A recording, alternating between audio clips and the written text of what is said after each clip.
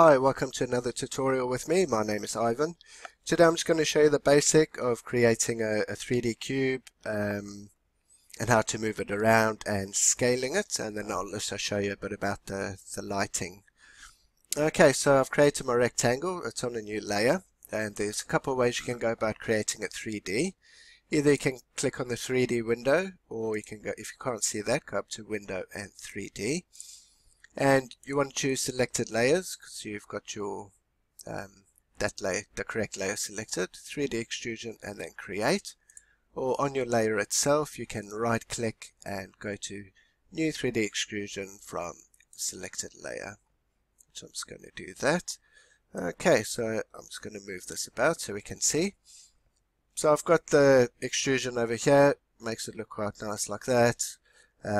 You've got everything over here, your lights, your rectangle, all the different faces of the rectangle, and the constraints as well.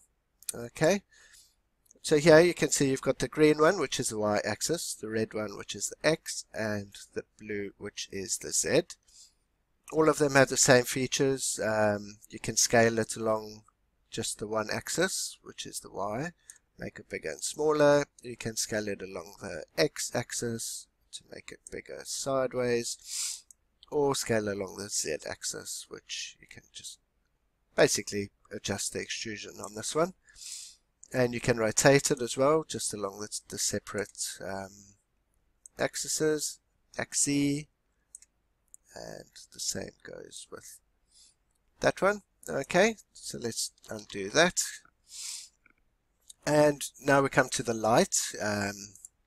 You've got infinite light over there. That it always comes starting off with infinite light.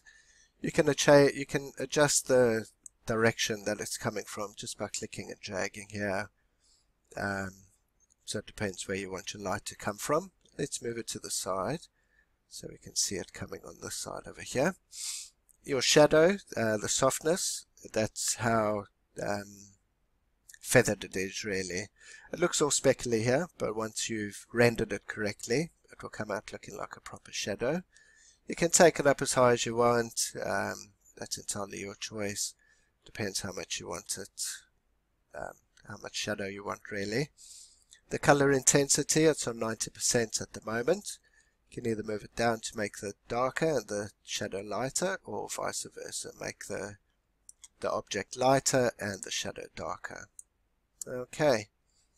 Yep, so that's pretty much it for the first tutorial in my 3D series, should I call it. Hope you found it helpful. If you have, please give it a thumbs up. I've got many more to come. And please hit the subscribe button so you can get notified when I upload some more. Thank you.